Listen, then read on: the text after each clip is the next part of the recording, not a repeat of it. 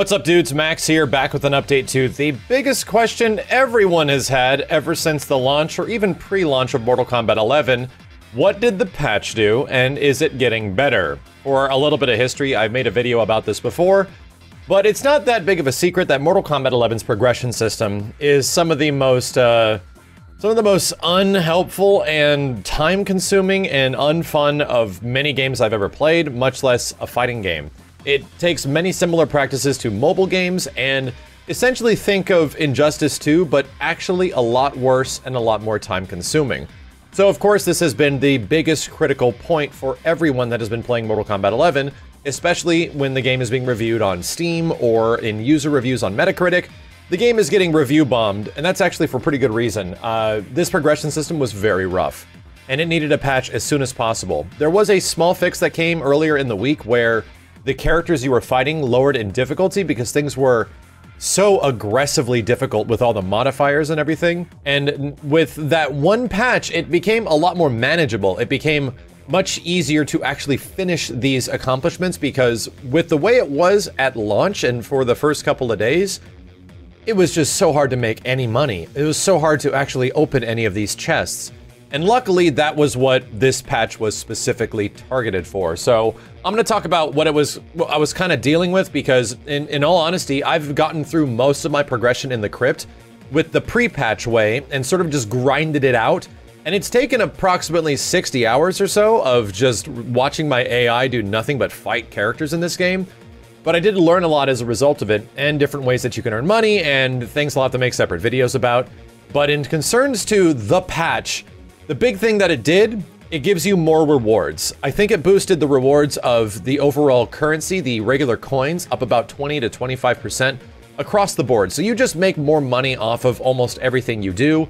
The dragon challenges, which were useless before because they only gave you 100 coins, now give you 1,000. So that's a decent amount to try to actually do the dragon challenges. And when you eventually complete these things, your AI completing fights is the exact same. The patch did say that there was AI adjustments made, but everything that I've seen for Noob Saibot having, 30 combos and 30 reversals / rushdown, he's pretty damn effective at whooping the crap out of the AI for a very long time. So that's where the majority of my time, or the majority of the time I've seen the game spent, is between the towers, unlocking things, going through the Towers of Time, finding a new Towers of Time, and getting that stuff done as soon as possible. The other big thing is hearts. Before, hearts is one of the most rare currencies. You get them to unlock boxes for your character, these Shao Kahn boxes that cost 250 hearts. And those aren't unique for everybody. Those are actually one of the few random elements in the Krypt that is the same across the board. So if you're looking at getting these chests, they have set rewards for some characters, and there's apparently, or approximately like one chest for every single character in the game, spread throughout the entirety of the Krypt, and you can actually look up guides on that now because we've opened them all up. There's a couple of other 100 heart chests that have some sort of random really good items, but those guarantee the fact that you're going to be getting these things, and that's one of the most refreshing things, is just some things in the Krypt should be guaranteed, and there are some high value boxes, especially late game Krypt and in those 250 heart boxes, that are going to be the same for everybody. So we've had the chance to learn this stuff. We've had a chance to figure out what is in there, what is random, and how long is it going to take. And yes, they're being a little bit more, they're putting a little bit more effort in terms of how much currency you're going to earn, which is nice. I believe fatalities now give you 3 hearts, brutalities give you 5, and no mercies add an extra 3, or mercies add an extra 3 on top of that. So you can potentially get 8 hearts per match. That's cool.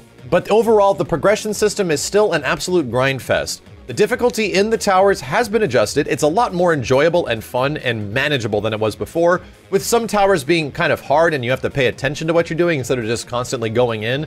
You kind of need to look at the modifier and counter it, and then if you have that proper counter, you're going to be doing pretty good, but it doesn't solve the fact that a lot of the things that you're looking for in the Krypt are completely random. Everyone still kind of says the thing that this game is just to get you to do microtransactions. It's not, and I'll explain this again, it's not.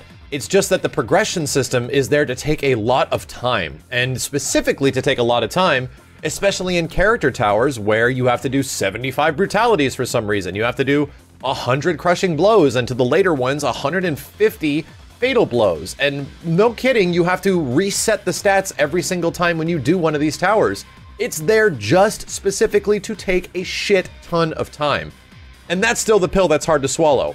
But I can tell you that there at least is a point where I want to make some money and I want to go unlock this thing, or I want to do this and I have a goal to get to this area, or, you know, find this. That's actually possible now. Like, before it was so difficult and it took so much grinding that it was so much AI grinding even that it was all I was doing with this game for the first like week it was out. And yeah, I've put like 70 to 75 hours into it so far. And that's not me personally playing, that's me kind of like babysitting the AI and letting the AI do grind fests to get money and currency. So the only thing, and one of the big issues I see right now is that hearts seem to be a bit more comparable than before. You can kind of get more and acquire more than ever before. So getting those boxes is a lot easier, but the thing that seems to be just as difficult is green orbs. And there's a lot more green orb spires all over the map. You need green orbs to unlock specific quests, like things cost 2,000 to 3,000 to 10,000 in some situations to actually continue the crypt. And that's kind of painful, man, because there's not many ways for you to increase the amount of green souls. I'm sorry, I might have said green hearts. Green souls that you get for your third currency. So right now the game gives you modifiers so you can earn more coins in towers that are pretty easy to find. They give you these different like items that you can put on towers to give you more hearts, and I've been using those and it's been great because I've been earning a lot of these things, and most of my crypt adventure is actually done. But even after the end of it, like after unlocking almost every single thing in the crypt, there is still a holy crap ton of items on characters that I don't have. There's going to be a ton of items on characters that is specific to the towers and the certain times the towers might be available. And the other big thing is that inside the crypt, there are elements that are somewhat random. They want you to refill boxes. They want you to go into these chests and spend money to get the chests to come back, because you're not going to get gear out of those most likely. There's a good chance the chests that you paid to respawn are going to have items for you to craft things. And crafting things is where you end up getting some of the extra gear. I think that's where a lot of the gear is going to be hidden, behind the craftable items, behind going to the collector and finding what the collector has to trade, you know, your crafted items for stuff that he has. That's essentially how that economy sort of works.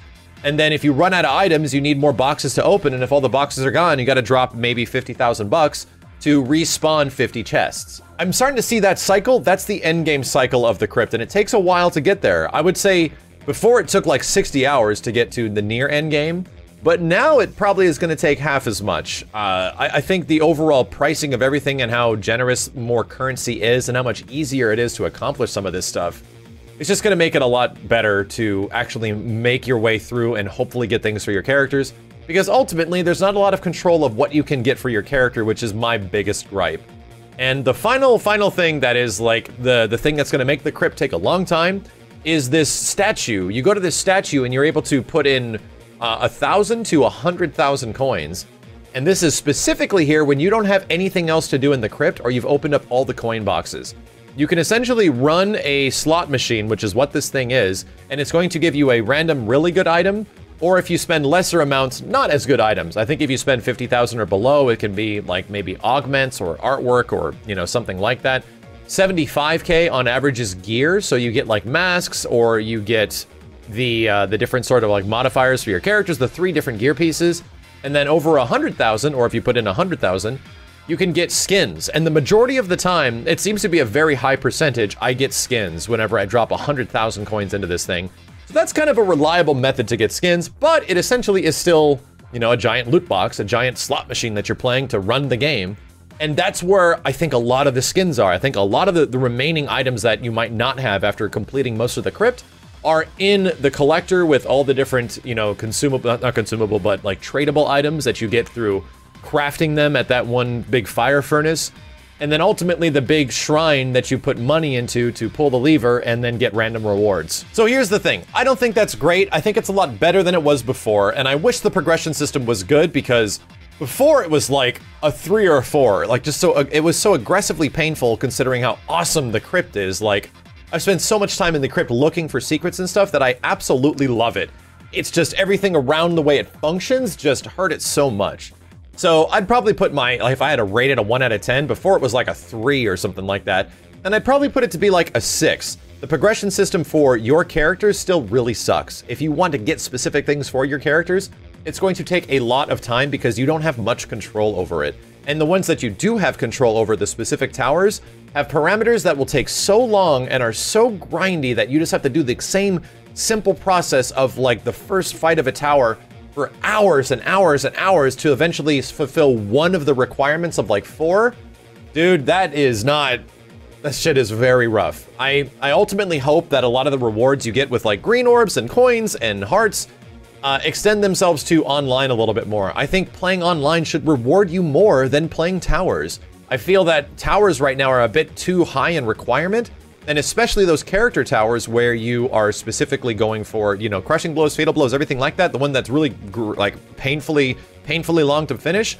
The requirements for that should absolutely be online as well, because most of the time I've spent on this game has been focusing on these towers, and I should be playing online. I should be doing this extra stuff, but I feel like I'm missing out on these amazing opportunities to get this extra cash in this one thing, to unlock this brutality in this character here.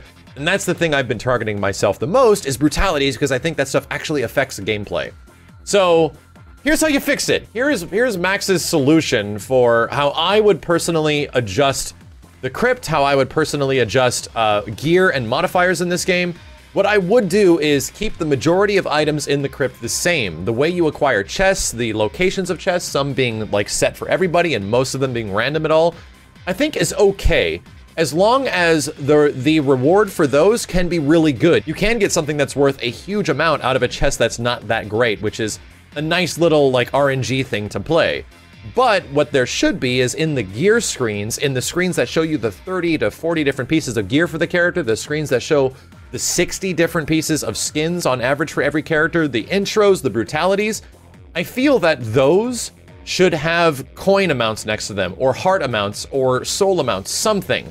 Those should be purchasable at any point.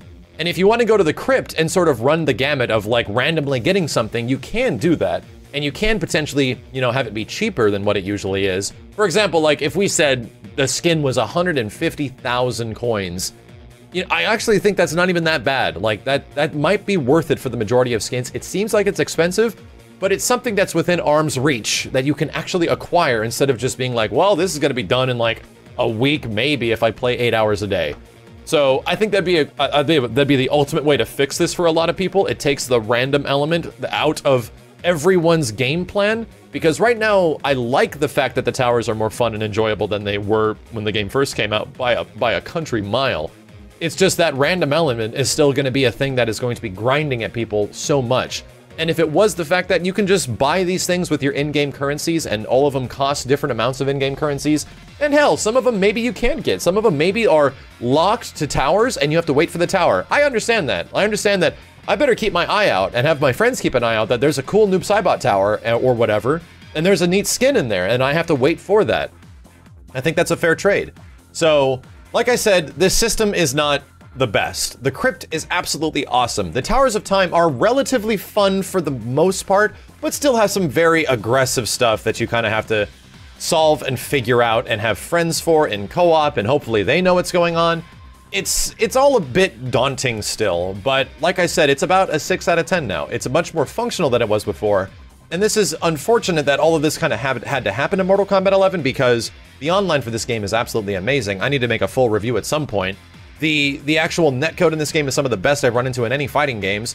The roster of characters is pretty interesting so far. I hope there's going to be more, but right now every character I've played has been pretty fun, and I really enjoyed the story mode. So all things considered, I hope they have plans to just sort of address this. I think the way the towers are right now and the currency earning is fine. I think they've done a pretty good job with balancing that out, outside of being a little difficult to get green souls now. The only other big issue is the fact that everything else is random, and that random element is what bugs a lot of people. That's where the game feels like it's super grindy. That's where you get that feeling of, I'm just grinding out for this, and I can't even see the end in sight. I don't even know if the game will allow me to get the brutality for this character. I don't even know if the game will allow me to get the maskless variations of some characters that are some of the coolest looking versions of those characters. Just good luck if you're ever going to see that, because it's tied behind random elements.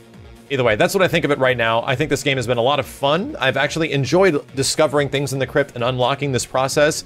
It was really rough at the start, and I would say not worth it considering how bad it was when it first came out and how difficult it was to beat any of these towers. I think the parity between all systems is great. I'm gonna actually try out the PC version very soon to see how that's running. And if you guys haven't yet, you can claim a big amount of coins, a big amount of souls, and a big amount of hearts that they're just giving for free up until May 5th. So I think it's good that they put this effort in. I think NetherRealm Studios, it's good that they made these adjustments as quickly as possible, but it's not quite there yet. And I can see a future where everyone will kind of be happy with the way this is, but it's not going to change the negative stigma the game has and the way it came out. So I think you guys should try it. I think it's worth checking out at least a little bit if you want to look into getting some stuff for characters. But the meat and bones of this game, the place where it really shines, is a well-executed story mode and its online versus. So check that out, because all of that is actually really good, except for the fact that you can't do custom variations in ranked. We'll talk about that later. As always, dudes, thank you a ton for watching. My name is Max, and I'll see you next time.